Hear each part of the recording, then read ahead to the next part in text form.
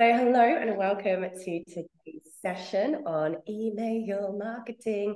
And in particular, what we're going to be focusing on in this session is actually setting up these automated emails and what emails should they be. So I was just having a quick chat there with Wade behind the scenes. At this time of year is always the time that I am rejigging, rewriting, or re-implementing my automated email sequences for the year to come. And today I'm going to be sharing with you what the most important email sequences are and what should be in those emails. And of course, what we can pop into ChatGPT to help us with the content creation of those. And then the all-important tech part of how to actually set it up. And I will tell you now, guys, that having emails behind the scenes that are completely automated will generate for you a substantial amount of income. And the people that are not doing it really truly are missing out on a huge amount of nurturing, relationship building, and of course income. The truth of the matter is that today, particularly in the last 18 months, the buying decision time of your followers, of your industry, has more than doubled. I.e., it's taking now more than twice as long as it did 2 years ago for somebody to make a buying decision, the average person. The other statistic that's recently come out is that up until about 18 months ago, it took an average of 11 digital touch points with a customer to turn, with a person to turn them from a lead into a customer, i.e. the average person was required to receive communication from you, to see you post on social media, to see content from you at least 11 times before they would consider making a purchase. That average is now 23 touch points. And that has changed in the last 18 months alone. So a lot of people are saying, is there a recession coming? Is there a financial crisis looming? Truth is, none of us really know the answer to that. However, buying behavior has changed, not stopped. Okay, so I really want to bring that home. People are still spending their money. I don't know about you, but how many of you are saving? You're still spending your money, right? Everyone is still buying. There are billions of dollars a day being spent in your industry. People are just taking longer to buy, to do that spend. So I really want you to go into this with that kind of, we're not losing customers. There's not less out there to be had. We just need to strategize how we're taking people through that buying journey. And we're going to use automation to make it a lot easier on us. Having an email list is having an asset in your business. So if you were to ever sell your business, your email list is actually calculated as an asset. And just to give you a very real life example, I've just had TekMatix valued on its 1-year birthday. One of the very, very detailed things that are assessed and analyzed is the number of people that are on your list, your database. And if those people are active customers, i.e., and this is one of the things that the analysts actually reviewed and had to go in and view data on in my business, was, are people opening emails from you? Are the emails being read? What percentage of those people click and open the emails? And all of these statistics actually add to the valuation of your business. I'm very pleased to share that TekMatix was just valued at $15 million in its first year, which is really exciting. And how did we do that? It comes down to having repeated revenue and having a system in place that over a period of time consistently converts leads into customers. And that is what we're going to be teaching you today. This is so important. I want you to put this process at the top of your to-do list before the new year, because this is what will put this relationship building, this nurturing, this database and audience growing, and of course your sales increasing onto a model that really is going to affect your bottom line down the road. So with no further ado, first thing I'm going to do is give you an overview, and what I'm going to show you here will be downloadable. It is already in one of the trainings that we did earlier in the year. So if some of you feel like this looks familiar, that's because it is. But we're going to also make this a downloadable file for you inside this session as well. So the first thing I want you guys to think about before you start creating any kind of email automation sequences, and we will be going into what they are, is first of all, what is your customer journey looking like? What is it going to look like? in 2024 and beyond. So by customer journey, I mean, what point do people come into your world and what is all the stuff that you can sell them? Now, I don't need to get fancy about this. Just first step one is write down everything that I can buy from you, everything that you sell or plan to sell. So are you selling courses, digital ebooks? Do you have coaching calls? Do you have workshops? Do you have in-person retreats and boot camps? Do you have a done-for-you service? What is it? What are all the things that, even if it's not ready yet, you're going to sell to me within the next 12 months? That's the first thing you need to write down. Now, the second thing I do is then order those, usually from the cheapest to the most expensive. And that's purely for organization's sake. Not everyone will go cheapest and then a bit more expensive and then a bit more expensive. That's just not how the buying decision works. Like, some people are going to come in and go straight to the high ticket version. But what we want to do is just organize it in some kind of order.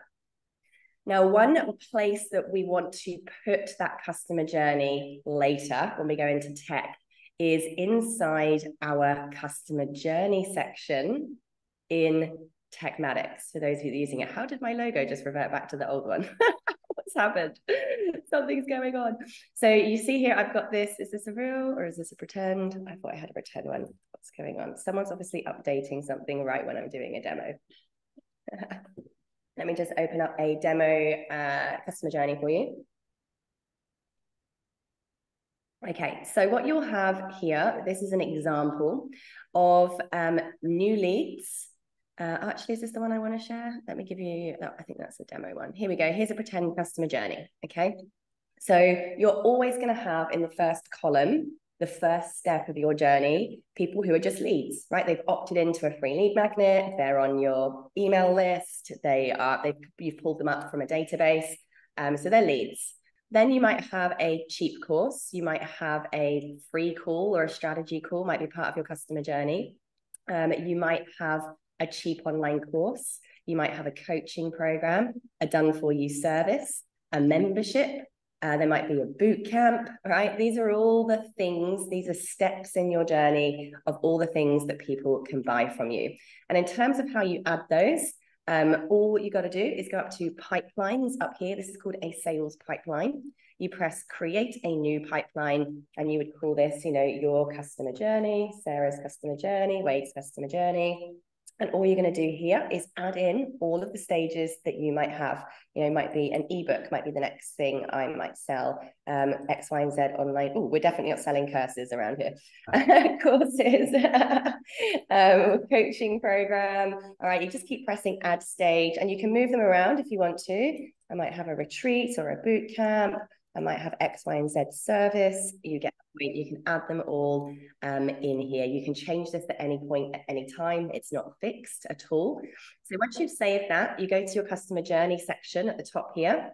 You go and find particular customer journey we just created. Now, I recommend only having one customer journey. You can have pipelines for other things as well. That's for another training. But the one I've just created there, she's there. And now you can see, boom, boom, boom, we've got these stages that people can move through. Now, I'm not going to go into that too much today. I've got other trainings on customer journey that we will go into more as well in the future. But I just want you to think about this at this stage of creating email automations, because the point of your emails, and write this one down, the point of my emails is to make friends and to sell stuff. Okay, so the first part there is if we're out there physically networking with each other, what's the point in going to a networking meeting, right? It's to make friends. It's to become mates with you. It's to look you in the eye and get to know you, and hopefully you get to know me. Email is exactly the same way. You're just doing this in a digital format. And the second point of going to a networking meeting, hopefully, is to make potential connections with potential customers who are eventually going to buy something from us. And this is what you need to see your email as well. It is a marketing strategy. So each one of your emails is going to have or point to something that people can buy from you, that you can help them with. And we'll be talking about this language in a moment. And that's why at this beginning part, before we even go into what these automations are, I want you to know what you plan to sell next year. Now, I'm going to take it one step further than that. when it comes to these emails, if there is one particular hero product that you want to make your number one goal of getting everybody to buy next year, of all the things you've written down, which one would you like everyone to go to if you could only sell one? I call this my hero product. This is the one thing that I want to get everyone to buy. For me, it's my academy. I love my academy model. It's where I can be really creative. I can create lots and lots of different training. And boy, do I have a very exciting academy for you next year. The name's changing. We're getting rebranded.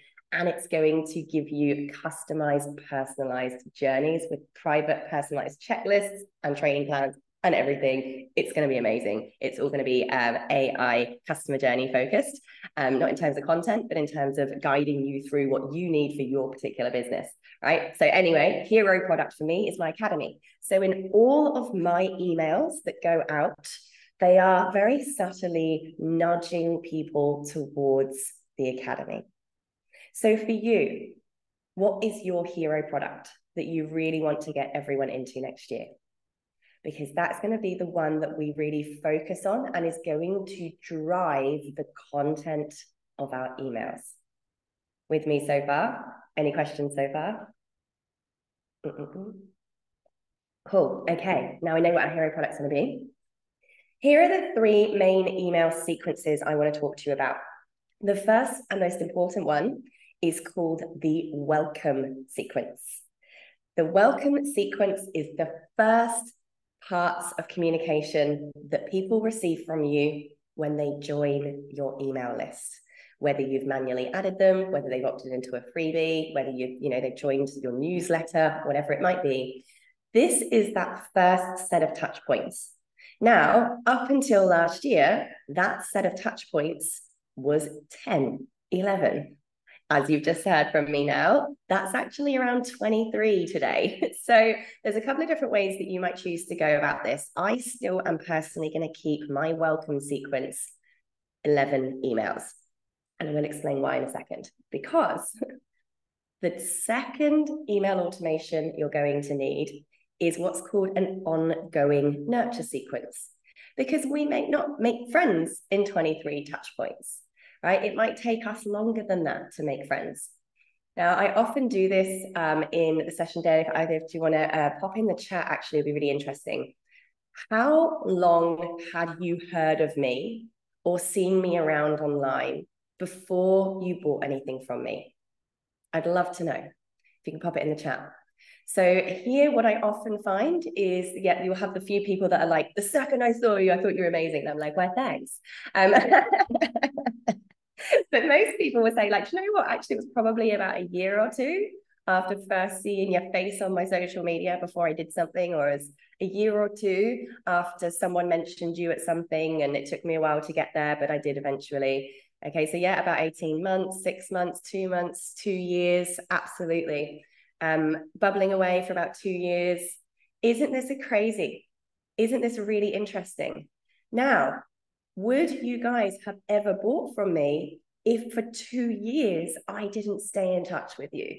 If I just disappeared off the radar of your vicinity? No, I would have been gone. It would have been a distant memory. The reason why you've bought something from me is because I carried on communicating. And it's so subtle, but it works. And this is what you have to do, because this is all, if I look at this way, you guys are all sales, essentially. This is a horrible way of wording it, I know, and I don't look at you like this, but this is the point, right, we're talking about, that wouldn't have happened if I didn't have this in place. And you are missing out on sales because you haven't got this necessarily working for you yet either. So the ongoing nurture sequence is us simply not stopping after the first 10 touch points. We just keep going. And I will explain, by the way, what's in them. So that's coming. Now, the third type of automation that you must have is an automation that's related to the product that people are buying. Because if we look at this customer journey, in green here, we've got our lead stage. These people haven't yet bought. They've signed up for something, so they're interested. They've got on a on a mailing list for some reason. Then they buy something. So you see here, I've put all of my oranges as something they might have purchased. Now, this is when we must have a sequence for the thing that they have bought. Why? So that they open it, so that they consume it, so that they use it, so that we can ask them for a review, right? So that they get good results and want to buy more from us along our customer journey. If somebody buys something cheap down here and we don't check in with them, we forget we bought it, they forgot they bought it, and they're never going to buy anything up here because the thing they bought from us already didn't do anything for them because we forgot to remind them, right? So this is really important, having this automation. Now I have a little bonus automation over here on the right-hand side. This is creating automations for running projects. So for instance, if you have a done-for-you service, if you have maybe some kind of special coaching package that includes us doing stuff together, you know, you're going to want to have some kind of automation in place to manage that project, to make sure that all the tasks are assigned to the right person, that, I don't know, contracts are sent out, to make sure that staff are fulfilling their duties, that you're following up with the individual for meeting times, I don't know, whatever it might be, project deliverables getting done. So there's some details in here that we're going to go through and have a look at. This last one we'll come to if we have time, because today's purpose is to get, at the very least, your welcome sequence in place. But I wanted to give you this overview first of all. Yeah. Now, when we're teaching anything, guys, the most important thing to do is to always share with people the end result. So keep this in mind when you're teaching. Always show people the end result first. So what we've done here, just from a little course creation teacher trainer tip, is I've given you a visual overview. That's the first thing we've done. And here you can see a simple process of what an email sequence might look like. Then what I'm going to do is show you what it looks like in real life. The reason we do this for our learners is so that the neurons can actually visually see, better understand what is going to be done, and success increases. So here we have my actual welcome sequence inside Sarah Cordner. So I do have a little bit of complexity up the top here, but in the simple parts are this. What starts this sequence? It's called a trigger in email language. What fires off an automation? So in my case, they have filled in my form, which is to get my free stuff. This is the form for getting my free lead magnets. Or the trigger is, I'm going to make this a bit bigger for you. Let me make this bigger. The other trigger is that they have become a new contact.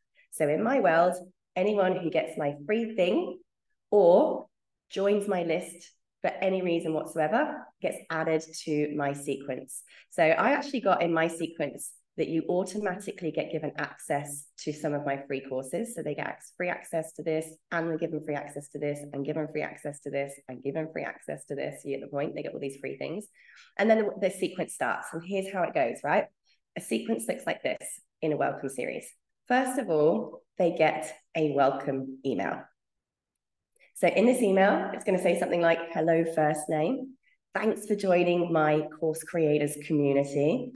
Over the next 10 days, I'm going to share with you some of the top 10 tips that I have come across as an expert in my field of course creation. And they're going to be these. And I list the 10 questions that I'm going to be answering for them.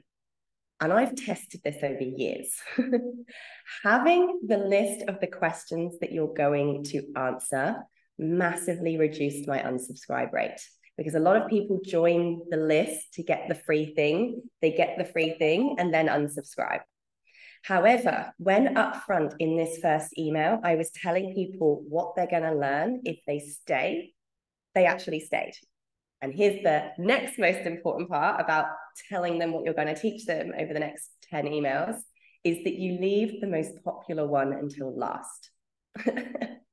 So the one thing that you know everybody wants the answer to, that's going to be email number 10, because that's going to keep them hanging around longer, by which point they're going to be much more likely to make that buying decision.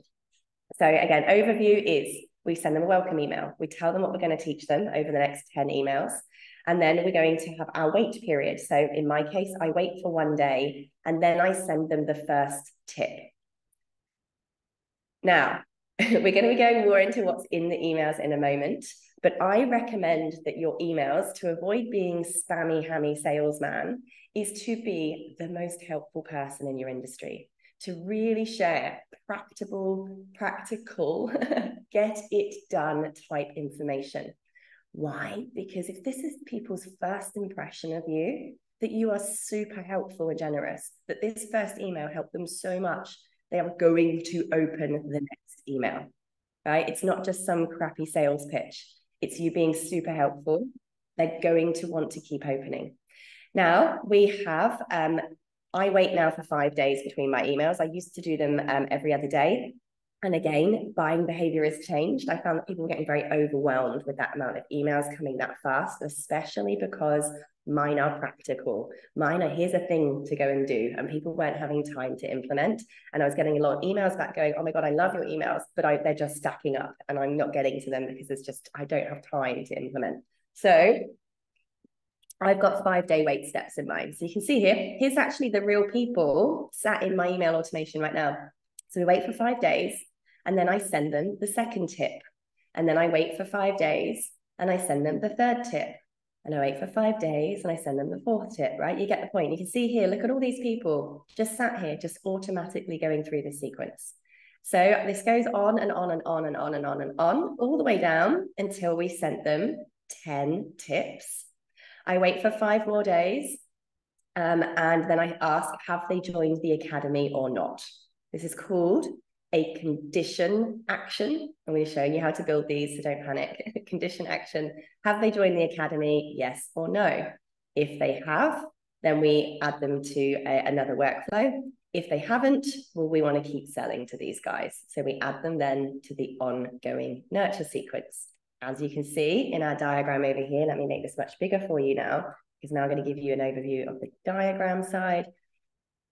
As you'll see here, oh, hang on, I can't move my mouse around. When someone becomes a lead, they then go into this welcome sequence. And so you can make this look however you want, but they are now getting an email, getting an email, getting an email, all the way down 10 times. Oh my gosh, I'm really struggling to move this graph. All the way down. And then you can see at the very end, we have a sales email, an outright sales email. We've been helpful 10 times in a row. We have an outright sales email at the bottom, cha-ching, cha-ching, cha-ching, $sign. Follow the line back up. We're going to go back up this line.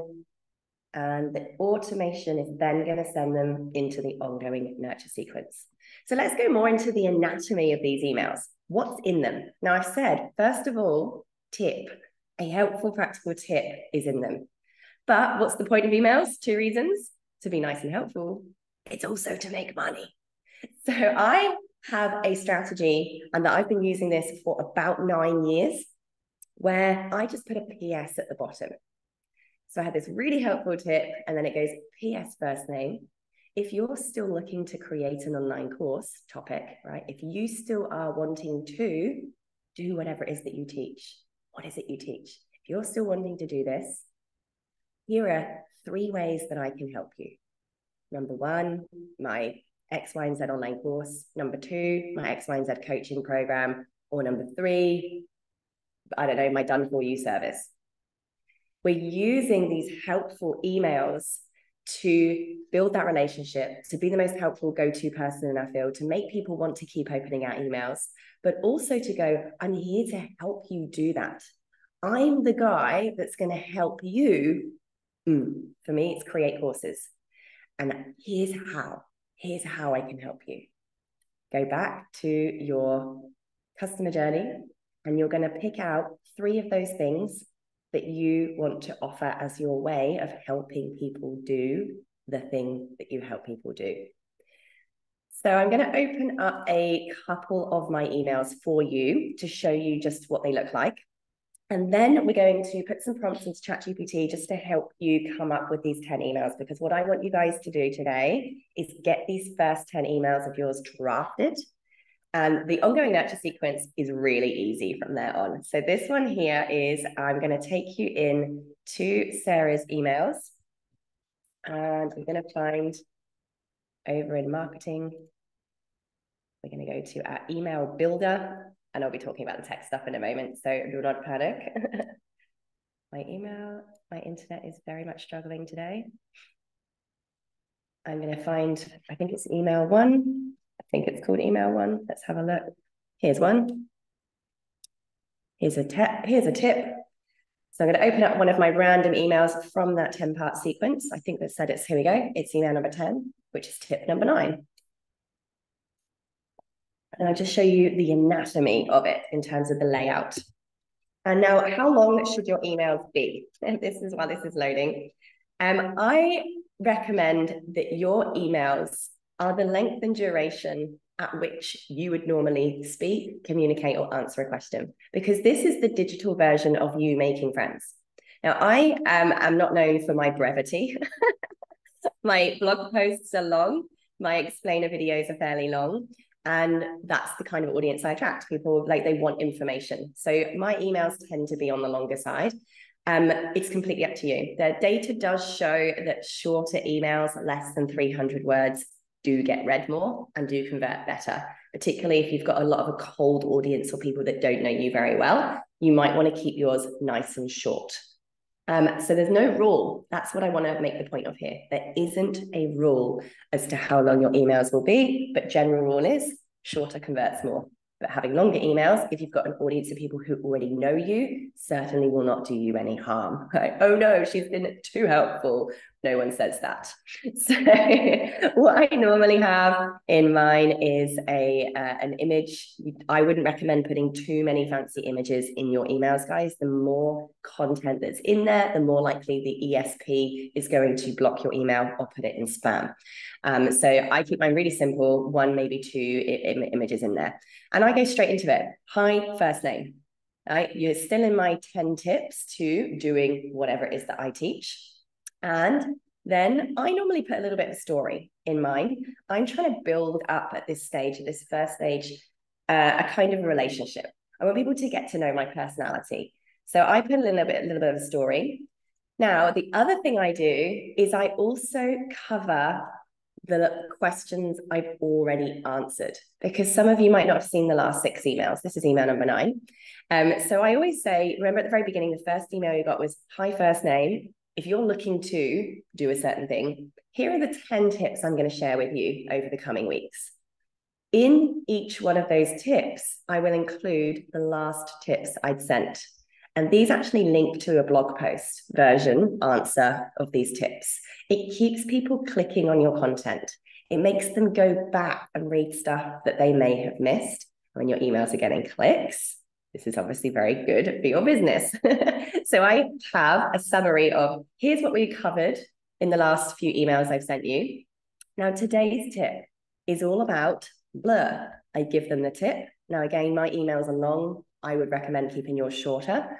And then I have, oh, looky, P.S. first name. Have you checked out this yet? And this is where I have my hero product, which for me is my membership. So for you, what is it? Now, the other example I have here is, are you still thinking about? And then what is it you teach them? What is it you're helping them doing? Okay, so are you still thinking about becoming a better leader? Are you still thinking about improving your leadership skills? Are you still thinking about becoming a paid speaker? If so, here are X ways that I can help you do that. And then you're going to go back to that customer journey and list the things that they can buy from you so that you can help them get that result. See how this doesn't feel as salesy, doesn't have that it to it, right? It's just much more comfortable. You've been this really nice person. And P.S., if you still want to do this thing, I can help you. I'm that guy that is here to do that. And I've been proving it to you already in the last 10 emails I've sent. So you can't keep reminding people enough of what you have on offer. We are so consumed in our business. We do often make the mistake of thinking everyone knows what we do and how we can help. The easier we make it for people to buy from us, the more likely they're going to be to buy from us. And so many people miss this and leave the hard work to the buyer to go and do the research. Don't do that. Put it in front of them and tell them how. Now I've got a lot of logos to update. Febby, note to the team. We need to update all these emails. All right. So you can also add a button in here as well. So as you can see here, my hero products, my academy, and I have a button that goes to that one hero product that I really want everybody to go to. Now, you've seen a rough anatomy. We've got a tip, we give them the tip, we say, PS, here's the ways I can help you, and we link them out to it. What on earth are we going to put in our 10-part emails? Now, at the beginning, I said, plan your hero product. I want you to plan your emails around the topic of your hero product. This is going to make it a lot easier to pick one because I know a lot of you teach multiple topics. So in terms of content, you could focus on a number of different tips that cover a whole array of the things that you can help and advise people on. Or you might specifically hone in on that one core thing. So for me, again, I could teach a million different things, but I still focus on my core topic of course creation because it's really so much easier for you to become famous in a particular niche and then offer that niche everything else afterwards than it is to try and be everything to everyone. You're going to get tagged in Facebook groups as that guy, right? If you make yourself known for a particular core thing. That's how you get recommended. That's what you get invited to speak on stages for. That's what you get invited to speak on podcasts on. That's what you get booked for as an expert in your field. Being a massive expert in one particular core thing. So I would recommend you pick something if you're a bit of an everything person, because that's going to really help you get seen and noticed as an authority in your field. You can still teach everything else, but this is going to really get you focused on leading in a particular niche. I see I've got some chats popping up there. Jamie says, what frequency do you recommend for your emails? Okay, awesome question. Oh, so this is really interesting to see Cornelia say that you were sort of interested, but it was the emails that really pushed that buying decision. That's good to hear that. So frequency of emails. Thank you for raising that, Jamie. Again, the cool thing about this is there isn't a right or wrong. And I did heaps of testing for a few years, actually, to work out what worked with my audience. There's a lot of blog posts out there that tell you how often you should or shouldn't email people, but I think they're completely useless because your list is completely different to my list. Absolutely not one of us has the same email list. So each group of people is going to react very, very differently. So I used to do every day. I had a really fast moving tech-based topic and industry, and that used to work really well for me. In fact, my sales were just on fire back then. However, times are changing, right? People need more time. People are a lot busier. And so I've moved mine back to once every 5 days now. I would recommend at most in a welcome sequence, sort of once a week. If you leave it longer than that, in this immediacy period of people being interested, you might lose people. They might get distracted by another thing that's top of mind. If they've joined your email list, there's a reason why they're interested. They're clearly looking at this topic that you teach right now, and they want it right now. So I want that first welcome sequence to be as fast as you're willing to push your audience so that you can get them moving in that thing while it's top of mind for them, while the fire is still hot. Then when it goes to your nurture sequence, you can slow down those touch points a little bit. The ongoing nurture sequence is much more gentle. It's just being present over a long period of time. So I would probably go welcome sequence today in today's market every 5 or 7 days, just so it's fast enough to constantly be there while they're on a hot topic, but it's not too much that they just can't keep up and they unsubscribe because it makes them feel like they're falling behind. Cool. So let's go to our friend ChatGPT, because what we want to do here is we want to pop in a prompt that's going to get ChatGPT to help us come up with these tips. So I'm going to give you guys like a prompt that I would put in. By the way, don't forget that you can ask ChatGPT what prompts to give it. Like, what prompt should I give you for you to help me write a 10-part email sequence? This is how I get good at prompt engineering, is I literally ask ChatGPT what to ask it.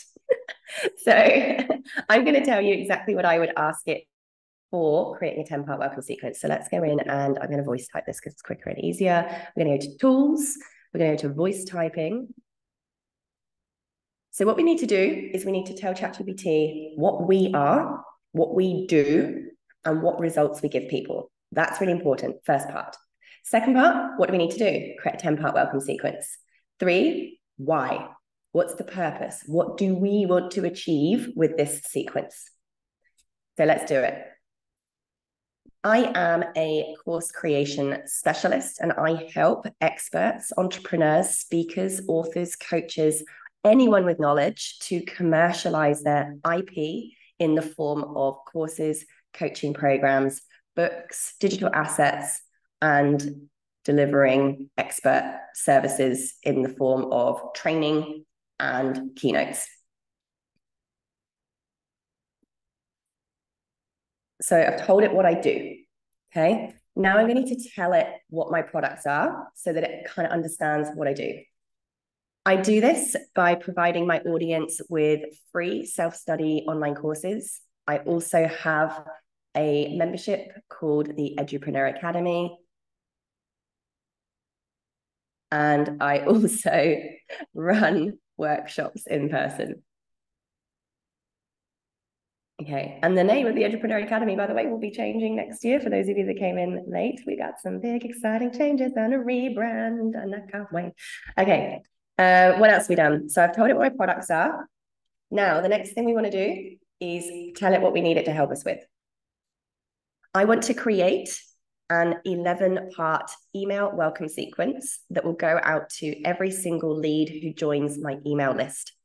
The majority of this list have opted in to get my free training products and are highly interested in commercializing their knowledge with courses and a digital education-based business.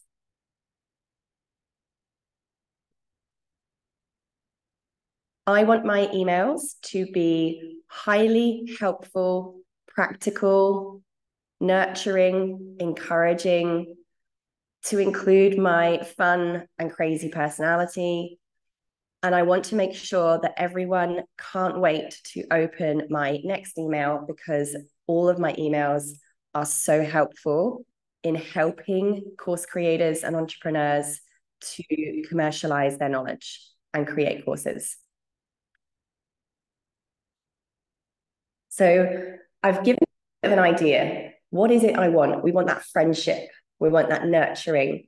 Again, I've got my personality in here. You might have a different audience. You might need to say it needs to be highly professional. It needs to have a certain kind of tone to it.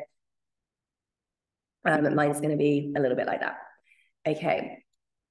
Each of the emails is going to focus on one core tip around becoming a leading authority in your industry as an educator, trainer, or expert. Each email will also end with a PS style sign off that will direct them to joining my Edupreneur Academy. Edupreneur.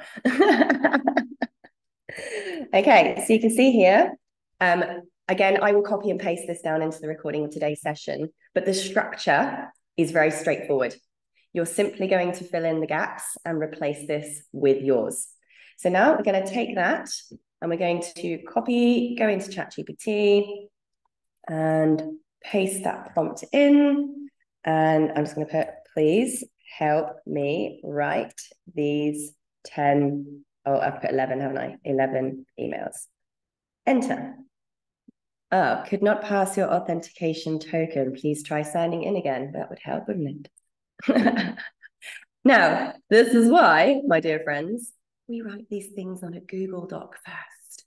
Rule number 1 of not having a complete mental breakdown: always write your stuff on a Google Doc all the time. Especially when you're writing emails, because everything here is cloud-based, right? You don't want to lose everything you just typed up. That would be very annoying. So let's pop it in. Here we go. Da, da, da, da, da, da. So if anyone tells me that this is just too hard, I'm going to come and whack you over wet fish, because it's now given us our 10-part emails. Woo! How good is this? So it's given me some suggested content for these emails.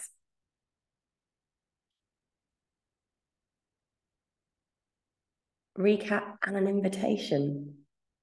All righty. Now, what we do then is we just go up to email number 1. Let's pretend we're happy with that, of course. We're going to go down now, copy that one and say, please write this email in the style of Sarah Cordiner. Now, I've had content that's been out on the internet for a really long time, so the internet actually already knows me, but I'm going to be showing you guys in a couple of weeks, I'm trying to just find the date to fit it in, how to create a GPT version of yourself. Now that we have OpenAI, we can now create clones of ourselves, and I'm going to be showing you guys how to create your own GPT agent that is an expert in all things you. And we're going to be doing that. It's going to be a free workshop I'm going to run in the next few days. So here we go. It's actually going to, I wonder if it speaks to me. Welcome to this society. I'm buzzing. Cool. There we go. There is our draft email. Yay. So you're going to do that 11 times so that you have your 11-part welcome sequence. Obviously go through and edit as you wish. Now here's our next step. Now we're going to do the tech. How do we set this baby up? How do we actually make this work on autopilot? Let's do it. So we're going to grab our email and go into whatever email builder you're using. Of course, I'm going to do the demo on this in TekMatix. This process I'm about to show you is exactly the same process, regardless of what system you're using. If you're on ActiveCampaign, MailChimp, Kajabi, any of them, they all work in essentially the same way. Okay, the buttons just might be in a different place, but the process is the same. So I just want to reaffirm that before we go digging into here. So in your marketing and emails section, speaks for itself, we have up here on the emails menu 2 parts. We have, first of all, an email builder, and then we have email campaigns. You build your email in the builder, you send it in the campaigns, if it's a one-off email. If we're creating automations, we build the email in the builder and we send it in automated workflows. Okay, so we're doing a one-off email, build it in builder, send it in campaigns. We also use campaigns if we're doing what's called a repeating email or an RSS-based email, RSS. Those are emails that will suck in your blog posts for you and your YouTube videos for you and automatically send them out to your list at a frequency that you set. I do have another training on that. But today, because we're doing automations, we're going to focus on creating an automated email sequence. So I'm going to leave the campaign section today. We're going to go into our email builder to create the email. Now, those of you using TekMatix, or in fact, any platform, the first thing you're going to want to do is create a master template that will be your brand template going forward. You need to make sure that you've colored that, got the footers on the bottom with your social media links, right? We're going to want to have this template that's got your logo or something on it so that every time you send an email, you've got that template there. In TekMatix, we've made what's called a master template for you. So when you go into the email builder section, go up to this bit up here and type in master, and you will find here a master template. So grab that master template, go in and edit that first, and that's going to be your template going forward for the rest of time so that all of your emails are nice and standardized. I'm going to just give you a little bit of an example. I don't know if this one is actually real because it's a demo account. But again, all you're going to want on it is like a section for your emails to go in, some kind of unsubscribe link. I don't know why that's there. You're going to want to change here when you click on this social media icons. Over here, when you press edit, you can pop in all of the URLs to your social media sections there. If I press back, go into Instagram, pop in my Instagram URL there, go back, pop in, and you can add as many of these as you want. So when you press add, you could press the drop down. You can add in other stuff here as well. You can even add in custom ones. So you can pop in an icon for maybe something that isn't in our list, in our drop down there.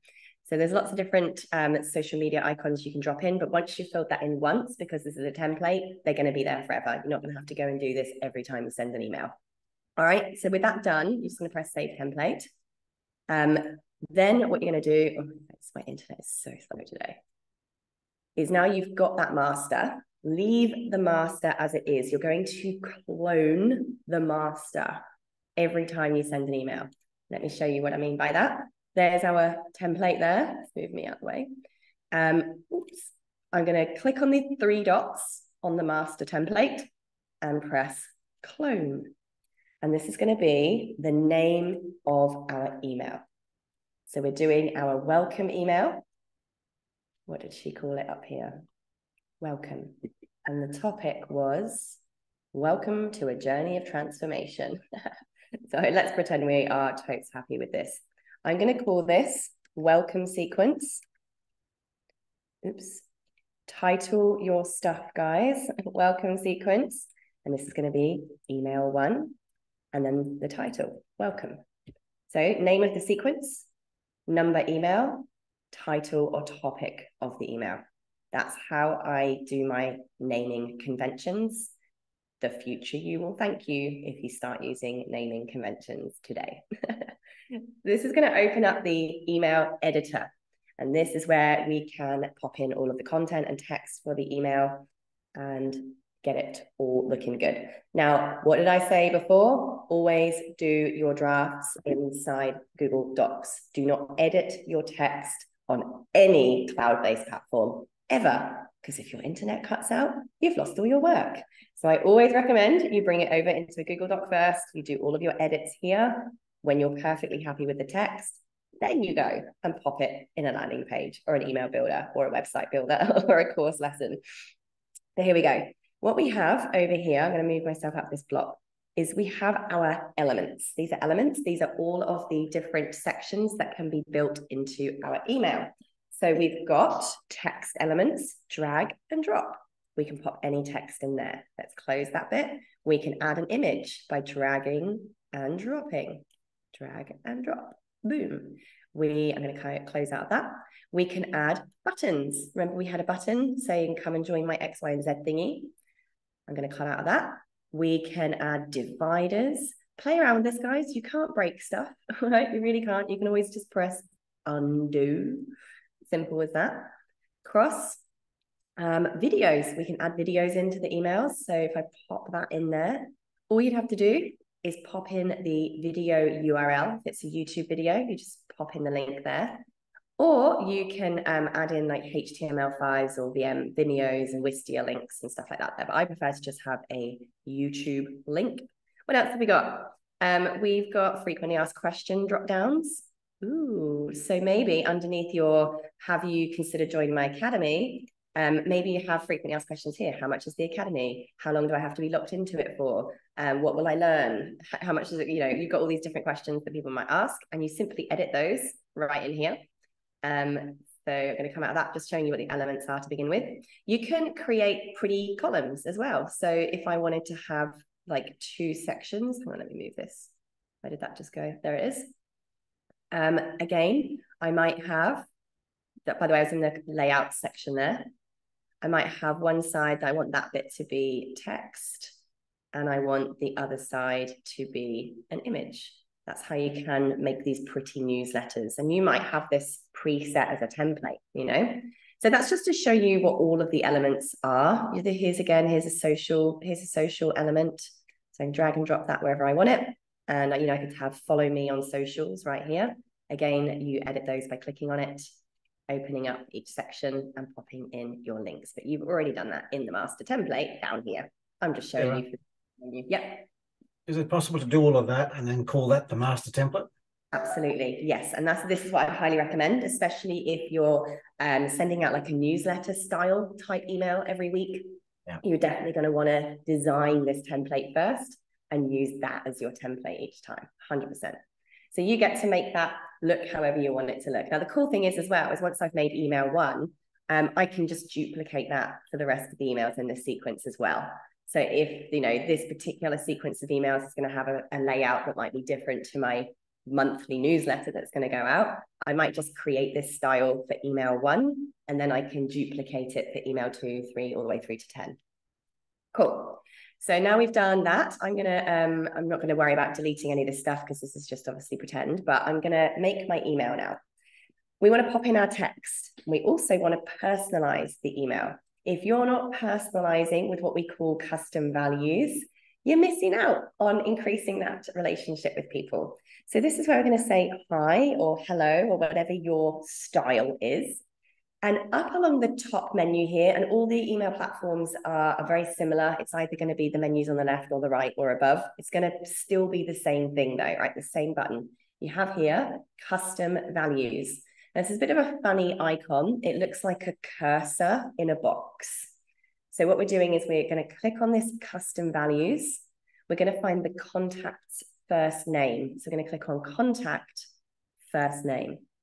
And you'll see this bit of code comes up here. What that will do is automatically place in your contact's first names. You don't have to do anything else. Because you've got them as a contact in the system, or they've signed up for a lead magnet and they've put their first name in, that's how the system knows what to put in that custom value space. Then I'm going to paste in all of my text. You're going to have to do a little bit of formatting. So again, you might want to come up here and change the spacing. All the platforms are slightly different in how their formatting and spacing looks. I find that a spacing of 1.5 line spacing is the best. It gives people space to read. Now, our other rule is I also recommend that you add in extra spaces and space between sentences.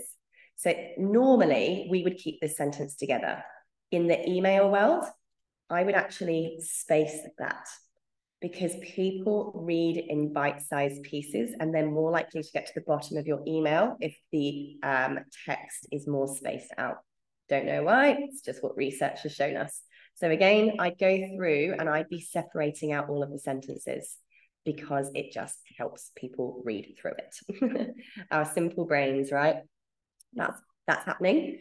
We also are then going to add in any links. So I may, for instance, have a blog post about edupreneurship. In fact, I do. Let's go and find it. So I've got that special word here. Sarah Cordiner, what is edupreneurship? Going to go find that blog post or YouTube video or whatever can be found. There we go. There's a blog post I wrote 500 years ago. Let's get the link. And this is what we're doing now is we're using these emails. Why? To get people to get to know us even more, to cross-promote our content. So I've taken the link to this particular blog post. Inside the email, we highlight that word and we're going to go and find the little linky icon, the little link icon.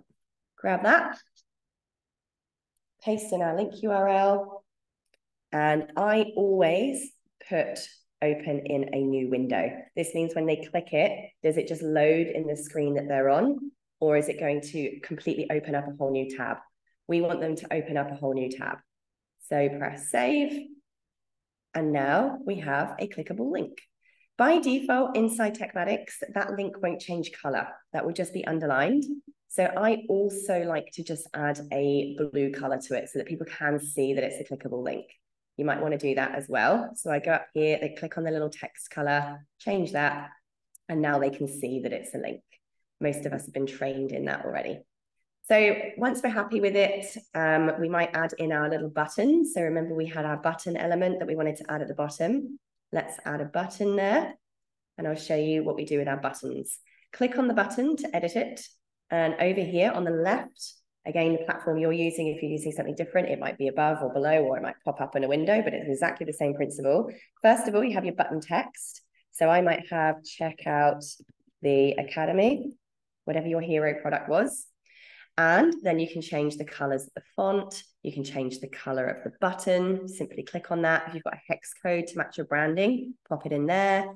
Otherwise, you can just use the color picker over here, right? So I might be like, yeah, that's my color, cool. You can see the preview of what it looks like there. And now we add in the link.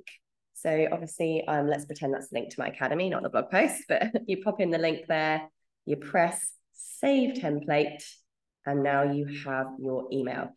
Now, you can also send a test email to yourself by clicking on these little buttons. If you want to have a little look at what it will look like, press send a test email, pop in your email address details there, and it will send you a test. The other thing you can do here is preview the template and see what it will look like on desktop. And you'll also be able to check all the links here as well. What will it look like on mobile? So you can move around those different tabs there just to check it out. If I click that, it should take me to that blog post. So you're going to check all your links work. Very important. Now, the other thing to note, when you're sending test emails to yourself from any platform, not just TekMatix, you won't get your unsubscribe footer. Why? Because you can't unsubscribe from your own list. A lot of people go, my unsubscribe's not working. It is working. Either send it to a different email address that's not registered in your system, or send it to a friend or someone that can open it up for you. But I just want to keep that in mind. It's not always going to be there. Okay, now we've done a little test. We've checked that it's all working. We've done our little view. I'm going to go back to my email builder over here. And now we're going to basically repeat that process with our next 10 emails. However, we've now done the hard work of creating a template, right? So what I would do for email number 2 is, again, I'd go back here, I'd go and get ChatGPT to write the second email for me, and then I would pop it into my document, edit it in my document first, then go back to my, there it is, my emails. There's email number 1, we've just done. I am going to clone that template because we've just added in all our colors, all our button colors. We've got our PS in there. We've got everything we want. So I'm just going to click on email number 1 and press clone. And I'm going to change this to welcome sequence, email number 2. And what did ChatGPT tell us this email was going to be about? This number 2 email is going to be all about finding your niche. So I'm just going to go and add finding your niche. Cool. Now we know what the topic is. Press clone. It's going to open it up. We're going to go in and edit that. Press save, send a test, open it in preview, check all of the buttons work. Boom, email number 2 is done. Repeat the process again for email number 3. So I'm just going to press save. I'm not going to go around editing all of this one again. Again, I'd go to email number 2, press duplicate, name it with email number 3, and you get the point. Process is moving forward. We're going to do that until we've done all 10 emails. And then we're going to put them in our automation. Let's do that. So now you've built all of your emails in your builder. We're going to go to automated workflows. And I will, by the way, summarize these steps for you in one of my little flowcharts that I do as well, so that you've got these steps all in a flowchart to follow nice and easily, or to give to your virtual assistant to do for you. So workflows. Inside workflows, you'll see here we're on this workflows tab. We're going to press create a workflow. Now, draw your attention to the fact we have lots of pre-made recipes for you in here, lots of pre-made automations for webinar confirmation registrations and all kinds of things. But we're going to actually press start from scratch because I want you guys to learn how to build automations from zero. Start from scratch. This is loading.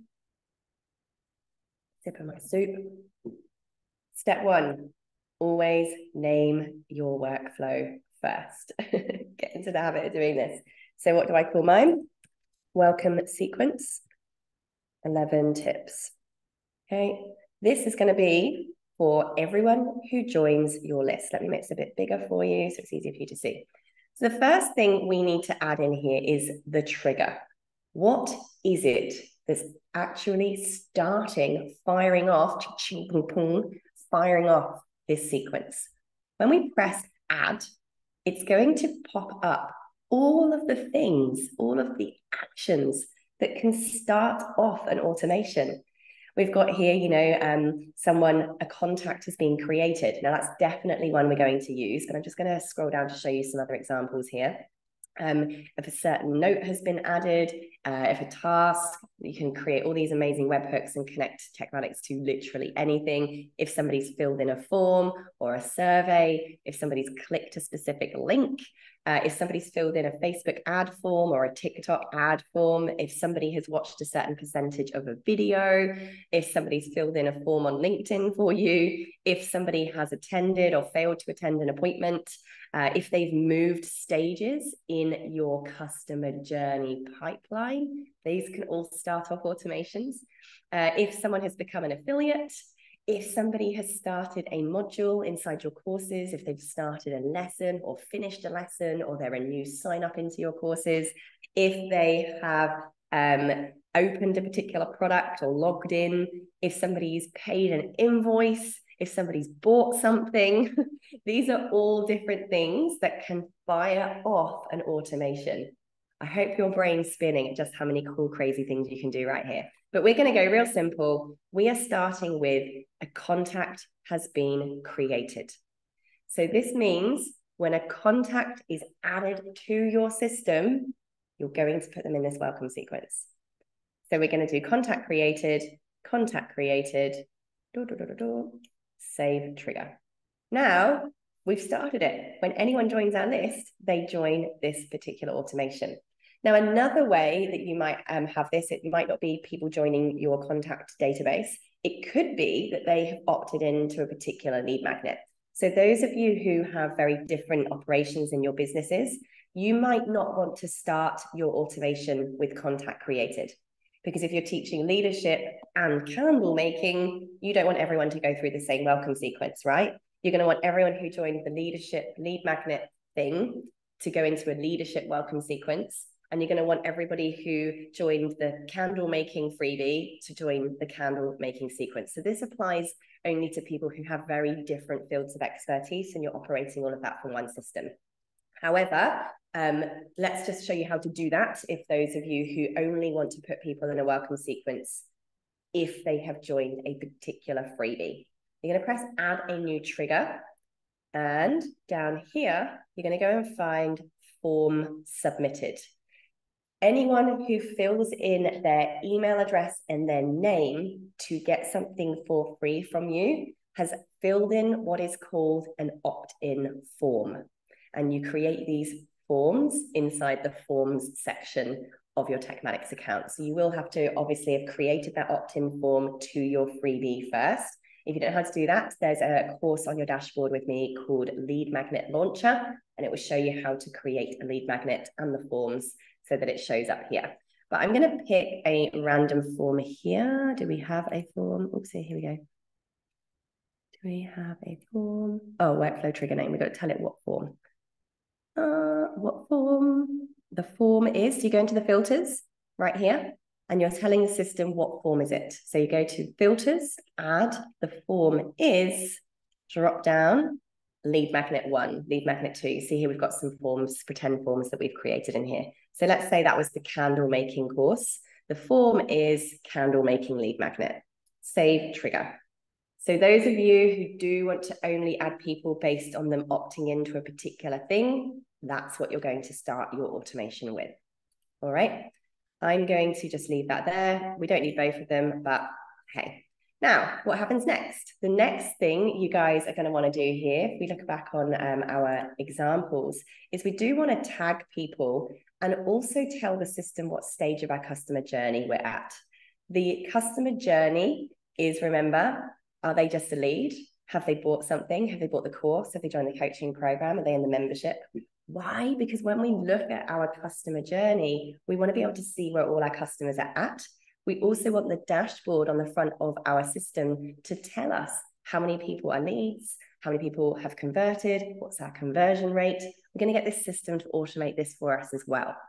First thing I want to do is add a tag, though. A tag is basically a label that you'll stick in on your contacts so that you can see everything they've done, everything they do, all the stuff they've opted into, clicked on, bought, and so on. So this tagging will allow you to create really customized segments or sub lists inside your account to do smart marketing later on.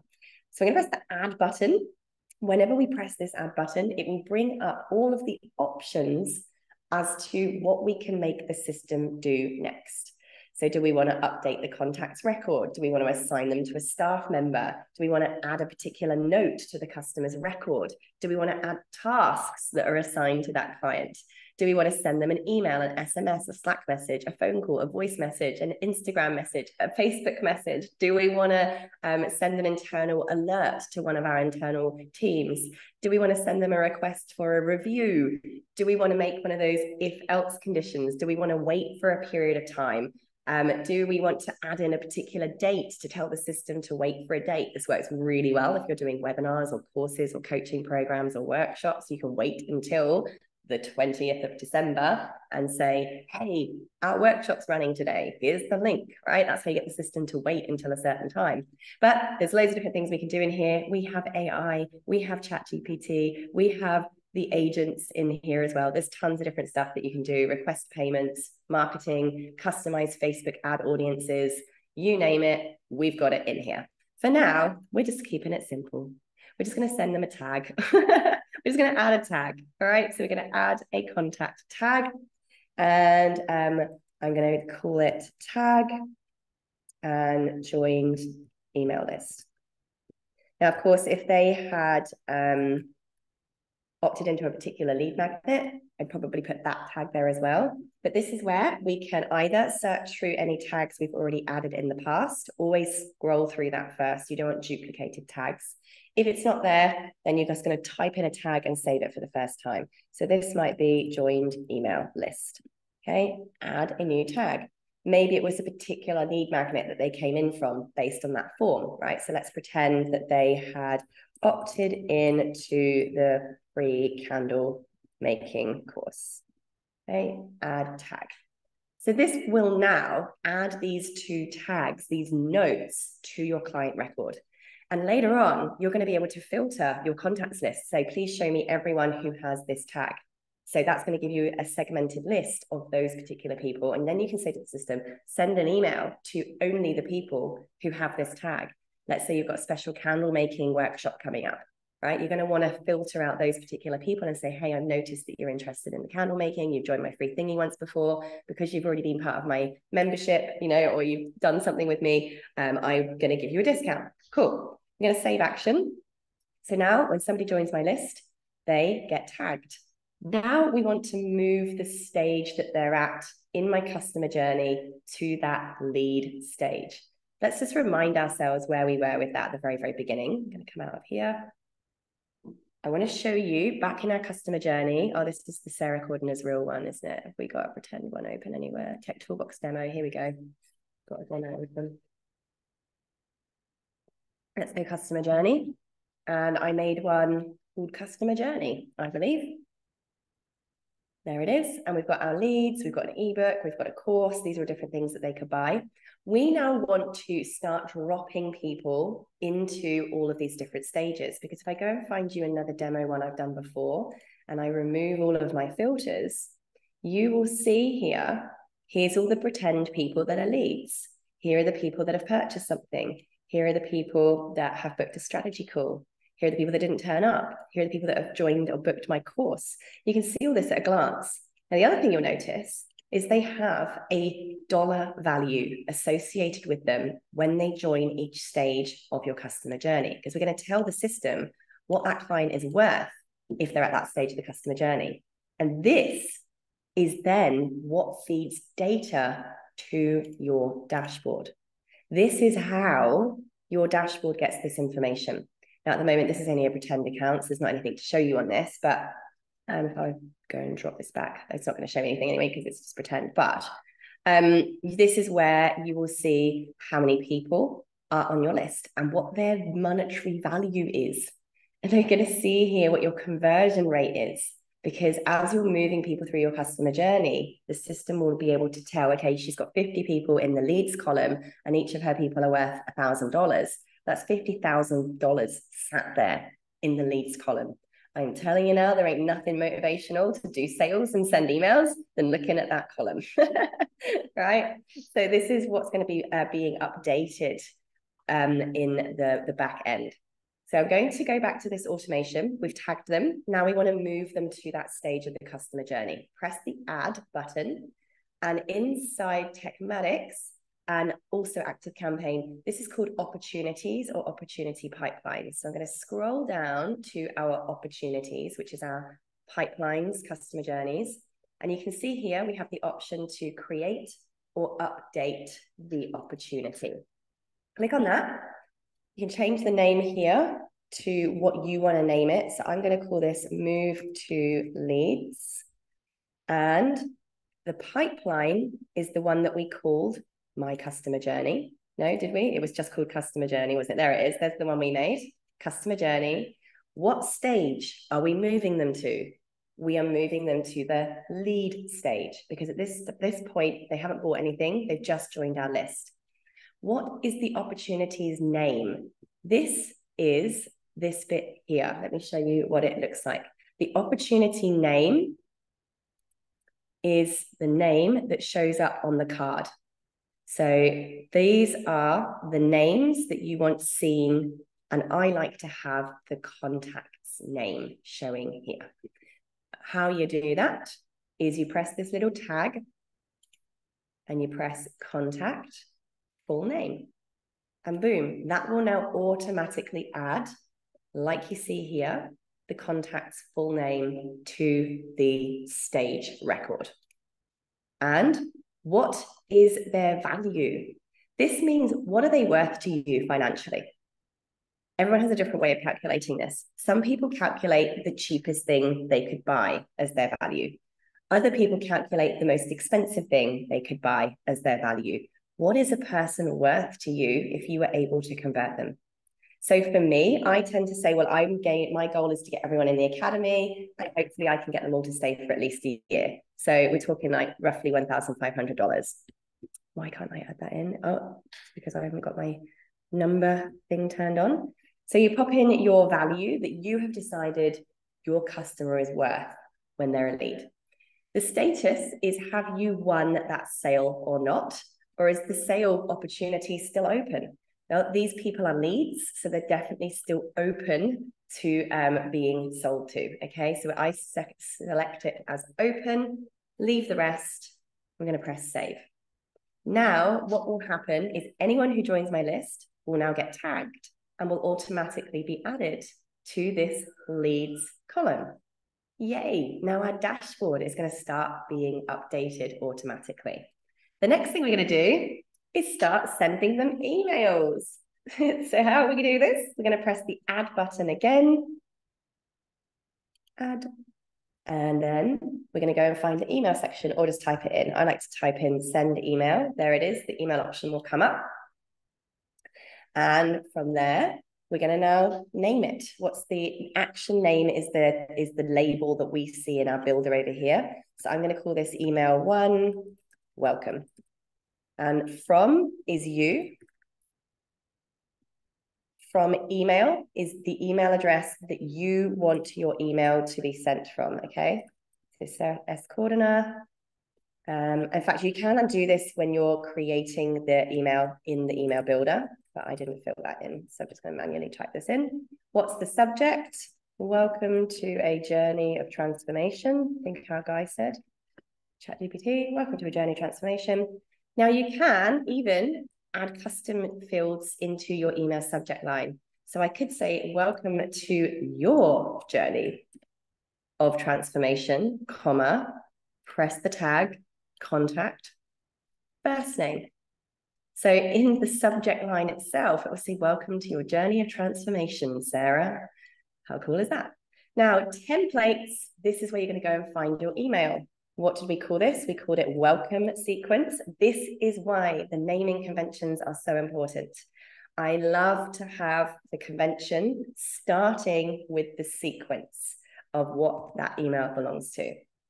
So we've got our welcome sequence, email 1, welcome email. Boom. Save.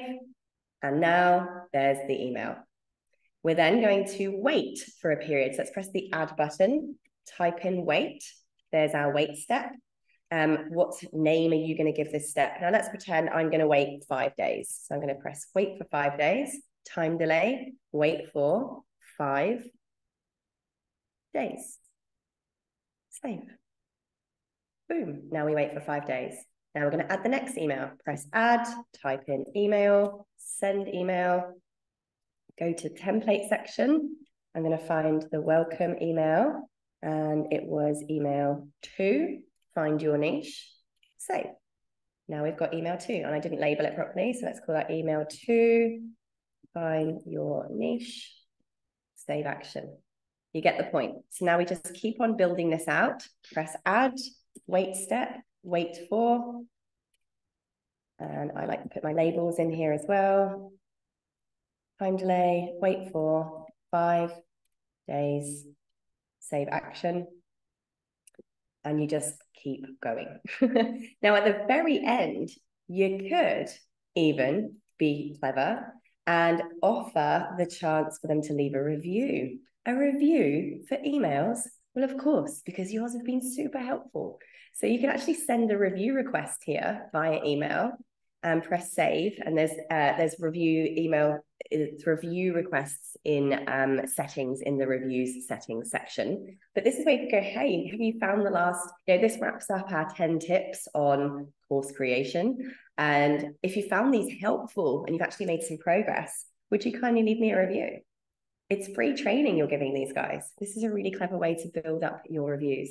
So there's your sequence. You're going to press save. And the other thing we can even do in here, I think, can we do this now? Can we move them to another workflow? Can we move them to another workflow? Yes, we can. So what we have at the very, very end then is we now press add to a workflow. What's the workflow? Do I have an ongoing nurture sequence in here? Boom, long-term nurture sequence or ongoing nurture sequence if we had one, okay? So now press save. That's the very, very end. So I'm going to put here, move to ongoing nurture sequence. That's my label for myself. Save.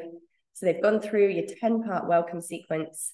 You sent them a review request, and then you move them into the ongoing nurture sequence. Now, I, guys, set this up for my Entrepreneur Academy with my 10 steps to course creation approximately 8 or 9 years ago. I haven't updated that email sequence in 8 years, and it's made me millions of dollars for real. So you will have a little bit of work to put this together. As you've seen, we've managed to smash that out in 90 minutes with me teaching along the way. That will now be set and forget in place for a significantly long time. I'm only about to update this now, 8 years later. So it is amazing. I know this feels really overwhelming, but you are going to be putting your sales on autopilot, especially if you have remembered to put the here are the X ways that I can help you blur at the bottom of that email sequence. Now let's talk about the ongoing nurture sequence. I'm going to just finish up with that one there for the last 5-10 minutes, and then we'll wrap today's session up. The ongoing nurture sequence, as I've shown you up here, they're going to move into this. This one's a bit slower, but guess what? It's exactly the same. Guess what? Again, you've already done the work. My ongoing nurture sequence, so I'm going to take you into a real one somewhere. Here we go. Let's go into mine. This is my real ongoing nurture sequence. It is all of the tips that you have probably been sharing on social media, that you probably already have videos made about, that you probably already have blog posts about, or that you're going to soon, right? Is it in here? What's going on? Am I in the right thing? Ongoing nurture sequence. Here we go. Why is that not opening? What am I doing here? Oh, I'm in the wrong one. That's why. Help if I was in automated workflows, wouldn't it? An email builder. All right, inside your email, automated emails. Let's go to ongoing nurture sequence. There she is. Now, all your ongoing nurture sequence is just regularly being in touch with your audience. Note that there is no trigger. Why is there no trigger? Because everyone comes through the welcome sequence first, and at the end of the welcome sequence, they're then sent here by the system. So we don't need a trigger. They're already being sent here. So what we do now is I've added a tag. What's the tag? Tag. They've entered the ongoing nurture sequence. Why do I want this tag? When I look at somebody's client record, I can see straight away where people are at in the journey. That's one thing we've done. Now, there's still a lead. They still haven't bought anything necessarily, so I don't need to move their stage in the customer journey. But all I'm going to do now is I send these weekly. Here's a tip. It's just a tip email. It's, again, built in the builder. And then we simply grab that template in here. There's the template that I've pulled over, and that email sends. So I want you, if you have got any blog posts, all you're going to do is copy and paste that blog content, go to the email builder, paste it into an email, and pull it into your welcome sequence. If you have got any video tips at all up on YouTube or on social media, go grab the link to that video and say, here's an email, here's the tip, click this link to go and watch the video or read the rest of the blog post or watch this YouTube. And I will be back in touch again next week. Again, remember, the bottom of the email must have your PS. If you are still looking to get whatever result it is you help people with, then here are 3 ways that I can help you do that, or 5 ways that I can help you do that, how many things that you're pulling out. And that's all you do. Every time you create a new video or a new blog post, what do? You scroll to the bottom of this, you press add, and you add it to your list. You wait 7 days, you add another tip. This is how now you don't have to focus in on that really specific thing you might have been focusing on in the welcome sequence. Now you can start adding all kinds of tips. So you'll see from mine, my welcome sequence focused on what is my core field of expertise, course creation. When they come to my ongoing nurture sequence, this is when I start talking about all of the other stuff that I help people with. How to create emails, how to do this, how to write a blog post, how to do tech, how to set up a system, right? I now start bringing in all these other tips. Wait for a week. And you can see here, there's 55 people about to move there, 67 people about to move there, 131 people about to move there. And it just goes on and on and on. Now get this, because I have been creating content for years, it keeps being added to for years. Now, we talked at the very beginning of this about how long it's taken some of you guys to join and buy my stuff. Some of you, the average is 18 months to 2 years. Now, I have got enough emails in this ongoing nurture sequence from the day you join my list to nurture you for 4.5 years. I could die today. Please don't do that. I love you, universe. All right. But if I drop dead today, my business would still keep running and selling for another 4.5 years without me being here at all. How mad is that? That, my dear friends, is a sustainable bottom line. That is what's part of the valuation of a business. That is what will make you keep selling stuff, even when you've spent the last 3 months traveling around the world, moving house, and doing everything else. This is how it works. People think you're busy all the time, whereas actually all you've done is been smart enough to create a system. The 10-part welcome sequence should take you no more than a day to do. Set and forget for the next 8 years, if you're anything like me. This ongoing nurture sequence, you just keep adding to every single week. So Febby actually has a task on her tasks list that is once a week. It's a repeating task, of course, managed in TekMatix. Let's take you to the new task builder now. Inside the new task builder over here, it's basically replacing Trello, ClickUp, Monday. It has really advanced task management and project management features in there. But basically, Febby now has a weekly task inside her system. I say now, I think you've had this task for 9 years, Febby. Whenever Sarah has once a week, please go to Sarah's blog and see if she's published any new blog posts. Once a week, please go to Sarah's YouTube channel and see if she's published any new YouTube videos, add it to the ongoing nurture sequence. So once a week, she'll just go in and check those places and just add a new email to the bottom of the sequence. And it will never, ever, ever run out, ever. You just keep that bad boy constantly trickling people through it, constantly trickling in sales. You're not constantly in sales mode, but you constantly got that money coming in. Just on the tasks and project manager there, we've got a little demo one here. I'll just open it up and show you what it looks like. But this is where you can start adding columns and tasks. A lot of you will see that I have, for instance, what's going on here? It's all updating on me. Okay, I don't know why that's doing that. But I think it's because I'm in a demo account and stuff's not working properly. You can click on create daily tasks, weekly tasks, monthly tasks, yearly tasks. You can connect those tasks to clients and customers and projects as well. So it all gets very fancy. Now I'm going to go and check the chat before we wrap up today. Let's have a look at any questions. If anyone wants to turn your microphone on, please do. But I'm just going to scroll through now and ask. Is the price increasing in 2024 for the Edupreneur Academy? Yes, it is, but not for existing members. The price is significantly increasing to my academy. However, it's only going to apply to new members. So if you are already a member, you will be grandfathered in on the new price, and it is going to be wild. So do make sure that you're a member before the end of the year. Otherwise, you're going to be facing a much bigger new price. Deborah says, I've got no audio, signing out. Oh no. Jamie says, when you're in a live launch, do you recommend turning off the welcome sequence? Yes. Thank you for bringing that up. So when I am doing a big launch for a coaching program, like many of you will see my concept course, I will have a month of very heavy marketing for my coaching program. If you're doing the same, which you should be, I would recommend you go to your ongoing nurture sequence and turn it off. It's simply a button that's on off. I'll show you where it is for those of you who need to see that. See up here on top right, it says draft or published. If I want to turn it off, I just turn it off. And I wait until my 30-day marketing period for my coaching program is over. Then I turn it back on again. That way you're not just smashing people's inboxes with emails. So thank you so much, Jamie, for bringing that up. Do I worry about content being outdated? Yes, there are some topics I have there where content outdates, such as tech particularly. So we just, again, have a spreadsheet that is marked with tech-based content, and we'll just go back and revise those emails only.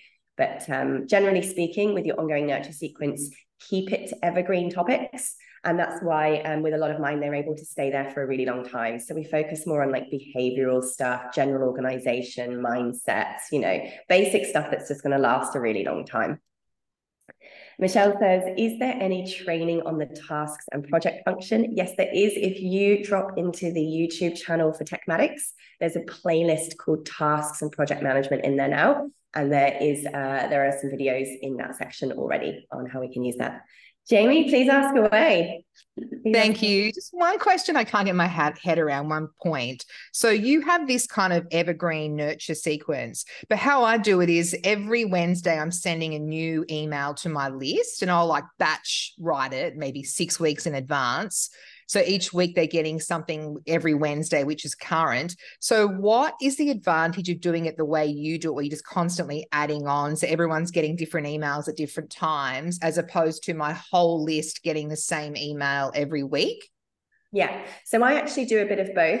I will send let's say this week, ChatGPT just launched X, Y, and Z. All news my audience will love. And it's in the moment, you want to send that email out. So I will keep the ongoing nurture sequence going, but some weeks they might get 2 emails because I've manually sent one out through campaigns because it's something really hot and trending and in the moment.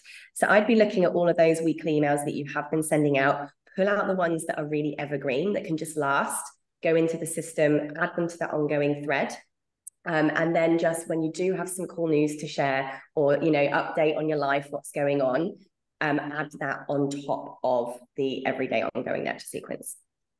Yeah, okay. And so you definitely recommend doing that rather than, because right now, I guess all the ones I've written in the past, if you come into my world now, you're not going to get them. So is this why you do this, so they're not wasted, those ones you've previously written? Yeah. And the other main reason is, what happens if you're sick? What happens if you move house? I got really, really sick this year. And I've really struggled this year with my health.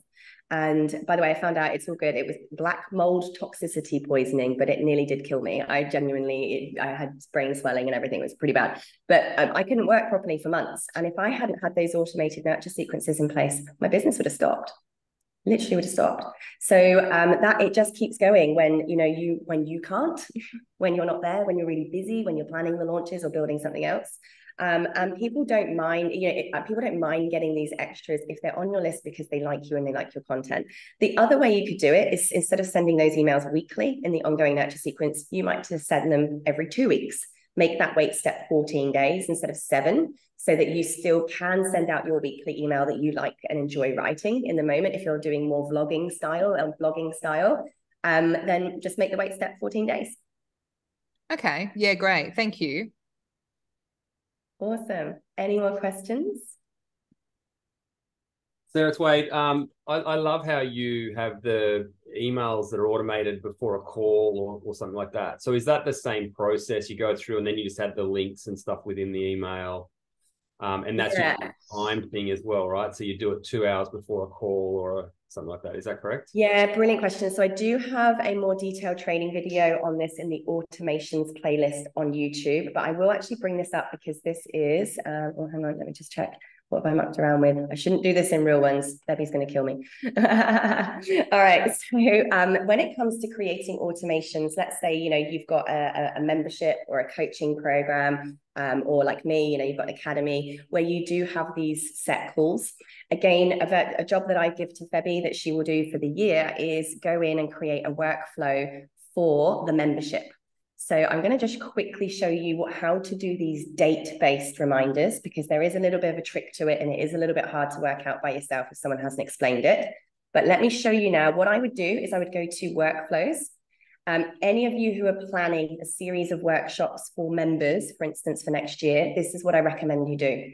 You go in, you create from scratch a new workflow. And I'm going to call this, I don't know, let's just call it my academy membership. So anyone who joins my membership will get put into the membership workflow. So we always name it first. I'm going to call it the membership workflow. Now, what triggers it? It's triggered by them joining the membership. Now, I probably don't have a membership in here in this demo account. However, let's scroll down to our memberships option. By the way, memberships also means courses or any products whatsoever. Let's scroll down and we've got they've granted an offer. They've been given access. Let's do that. Granted access. So they've been granted access. How did they get granted access? Because they bought it, all right? So the system will give them access to a product that they've purchased. Let's see if I've got a membership. Here we go. Here's Sarah's Pretend Membership Academy. You have to have created the products first in your courses area for this to show up, okay? So make sure you go into your courses and you create a course and you bundle them together and it's published. Then it's going to show here. So anyone who joins my academy is now going to go into this workflow. What I might have then, obviously, I'm going to have your welcome emails in between. I'm just going to randomly pull them over just for the sake of an example here. Let's pull over a template email. Let's pretend that's the welcome to my amazing academy. You're going to love it here, blah, blah, blah. Obviously, we're going to tag them as well. Now, let's pretend we've got a workshop running on the 25th of November. What we need to do first is create have we updated actual date and time events? So set an event start date. Boom, that's the one we're going to pick. This is going to be, let's pretend my workshop running on the 25th of November is going to be the flower arranging course. Okay, flower arranging workshop. Let's call this 25th of November. Okay, what is it? It's a date. It's a specific date and time. Click. What date is it? Glad you asked. 25th of November. And it's going to be at 7 a.m. Because, we're all up arranging our flowers at 7 a.m., aren't we? All right, why didn't it let me? Oh, I know why. It's because I haven't got my number lock working. Come on. Why aren't we working? It has to be. My number thing isn't working. Okay, you get the point. My button lock isn't on. So we choose the time and brilliant. Now we can send an email. Now, if I change that, maybe my workshop actually starts at 9 a.m., but I've set the time to 7 a.m. so that I can send a reminder email. So over here, what I would do is send an email. I wouldn't create a full builder for this. I would just go, hi. I'd build it like in the text area. So instead of selecting a template, I'm just going to go straight here. Hi, custom values, contact first name. Your flower arranging workshop starts in 2 hours from now. Here's the link to join. Okay, And then I pop in the Zoom link by hovering over there, pressing link and dropping the link in there. Now, because I set it at 7 a.m., I know that this workshop must be actually starting at 9 a.m. Love me. ... Save action. Boom. Oh, there are some issues because I haven't filled in my email address and everything up here. Okay, so obviously I need to fill all of that stuff in. Let me just see if that will autofill for me. There we go. Great. Save action. There we go. So they now get an email reminder on the 25th of November. Next thing we might have, so she's just going to go through the whole year. So again, I tell you guys, plan your calendar in advance. We're going to be doing some planning in our next session. This might be the, I don't know, email marketing workshop. I don't know why my mouse isn't working, but there we go. You get the point. That's how we do the reminders before. Fantastic. Good, hey? Just checking. Jamie said, still pondering and digesting all of this. I've got 4,000 on my list. Nice list size. If I create this nurture sequence now for anyone new who comes in, the 4,000 who are on the list will only receive the emails I create from now on, right? Now you can actually add your whole list to your ongoing nurture sequence, and I recommend you do that.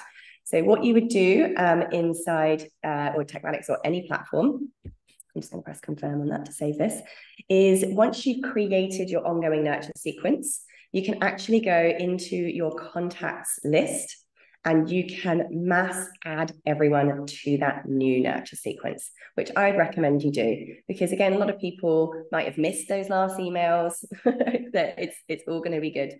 So over here, I don't have any contacts in here because this is a pretend account, but there will be a box. Oh, I think we do have pretend people in here, don't we? Up here when it loads, you can select all, and then there we go, it's showing select all, and then it will say select all, because that will be here. It will only select the first 20. Then it will say select all 4,000, and it will select all 4,000. Then you can go over to here. Where's the workflow? There we go. Add to a workflow. And it will say, yes, okay, I understand that all 4,000 people are going to be added to this workflow. And then it will say which one. And I'll go, oh, you know, this particular one we've just made, whatever, I'm just making it up now. Choose the one, the ongoing nurture sequence. Do you want to add them all at once, or do you want to drip them over? I'm going to add them all at once. This action note is a note to self. It goes in the client's record so that it shows that, you know, Dave was moved to the new ongoing nurture sequence. So I'm just saying here, moved to new sequence, ongoing nurture sequence. It's just a note to yourself that will go in the contacts record. And then I simply press add to campaign and workflow, and all those 4,000 people will be added to that automation now that it's been created. Julia, any more questions? Just confirm, you're going to send out those couple of things you sort of said, that first sheet and the other thing, right? Yeah, absolutely. So I will send you through the prompt that I used, the diagram of the different flows of those automations, and I'll also create like a little step flow chart for you with the main steps that you would follow to send out an automated email.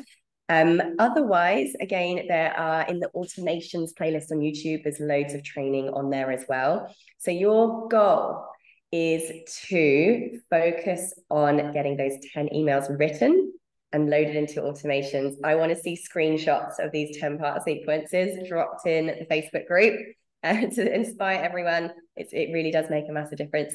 Thank you, Debbie. I'm still very much in recovery, but I luckily don't have eyeballs popping out my head and that sick anymore, so it's going well. Glad it helped. Thank you so much, everyone. I hope you go and take action on this really quickly. Now, coming up, we have Facebook groups formula is our upcoming workshop.